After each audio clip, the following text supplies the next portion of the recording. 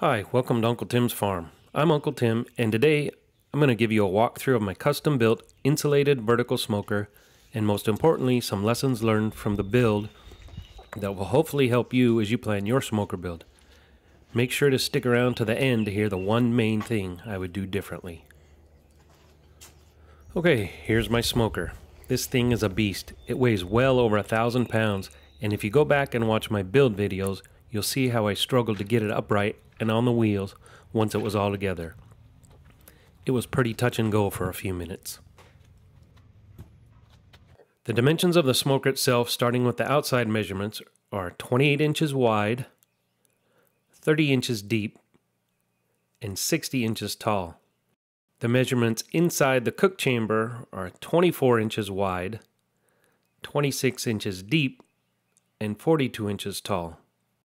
The firebox is 24 inches wide, 26 inches deep, and 12 inches tall. There's a 2-inch space between the inner and outer skin that is filled with perlite for insulation, and all of the square tube framing of the smoker is also filled with perlite for insulation, but not the cart frame. The overall footprint is 30 inches deep, 60 inches wide, and from the floor to the top of the smokestack is 78 inches. The work table and shelf are 30 inches wide and 30 inches deep, and it's 39 inches from the ground or from the floor to the top of the cutting board.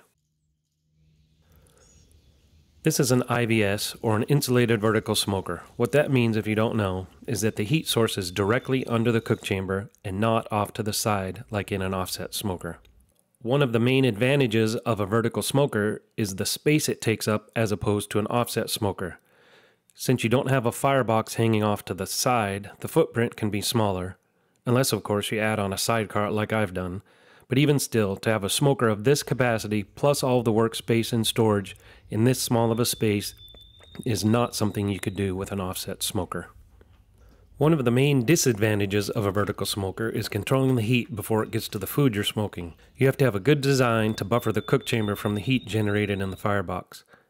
This is a little simpler in an offset smoker, especially a reverse flow, as the heat has time to mellow a little bit before it hits the cook chamber. One of the ways to help with this is to build a reverse flow vertical smoker, and I know that they work very well, but that definitely complicates the design and build of the smoker. The way I handled this issue in my smoker was to put a 1/4-inch steel plate at the top of the firebox that stops 1 inch from the back wall. Then there are 2 inches of airspace above that, and then another 1/4-inch steel plate that covers all the way from front to back but stops 1 inch from each side wall. This way, the hot air does not flow directly from the firebox into the cook chamber, but flows up, hits the first plate, then to the back wall, and up into a 24-inch by 26-inch by 2-inch buffer chamber. Then it hits the second plate and flows out the sides into the cook chamber. This design helps mellow the heat a little bit and keeps the bottom of the cook chamber from being significantly hotter than the top. The temperatures throughout the cook chamber are surprisingly close from top to bottom.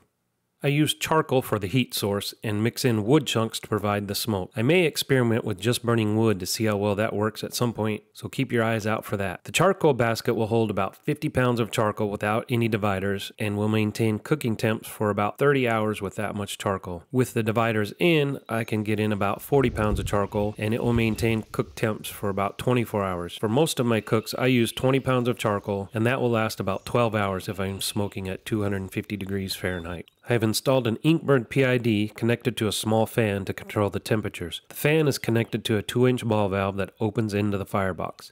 This system works very well. I found that it works best if I light the charcoal on the side away from the fan so that it is not blowing directly on the fire and pushing it across the basket. I start off with the ball valve wide open, but as it warms up, I start closing it down more and more. When the temperature gets within about 50 degrees of my target temp, I close it down so that it is just barely open. This keeps it from overshooting the target temp, as it takes a little bit of time to get the temperatures to come back down. So now on to the lessons learned from the build process and from having cooked on this smoker many times. First, the things I would do the same.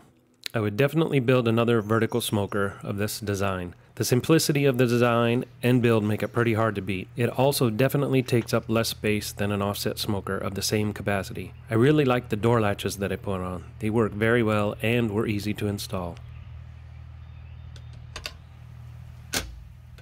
I also really like the way it cooks food. So far, everything I've cooked has been very successful, and it holds a huge amount of food. The versatility is also nice, as I pulled out some of the racks and hung summer sausage to smoke in it. Overall, I really like the smoker and the quality of food that it puts out, and in the end, that's what really counts. So now on to the one main thing I would do differently. First of all, if you go back and watch the build videos, you'll see that I built a frame out of 2-inch square tubing and then attach the skins to that. I would most definitely not build a frame like that again. It did make for a simple build, but those square tubes transfer heat like crazy. Even though they are filled with insulation, the steel itself acts like a heat conduit from the firebox to the outer surface, and also like a chimney carrying the heat all the way to the top. In my mind, it defeats the purpose of having insulation if there's a direct transfer of heat from inside to outside. The centers of the walls are fine, but around the edges of the smoker, wherever the tubing is, it gets very hot.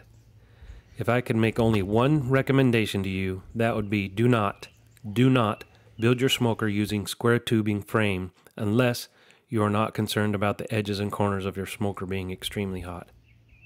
Instead, I would do like I did on my electric smoker build and have there be no contact between the inner and outer skins except where they are welded together around the front of the smoker. This way, there is no heat transfer except right at the very front, and that is very minimal. Well, thanks for joining me today, and hopefully you found some useful information there. And as always, if you haven't already, please subscribe, like, hit the notification button so you don't miss my next video, and leave any comments or questions below. See you next time.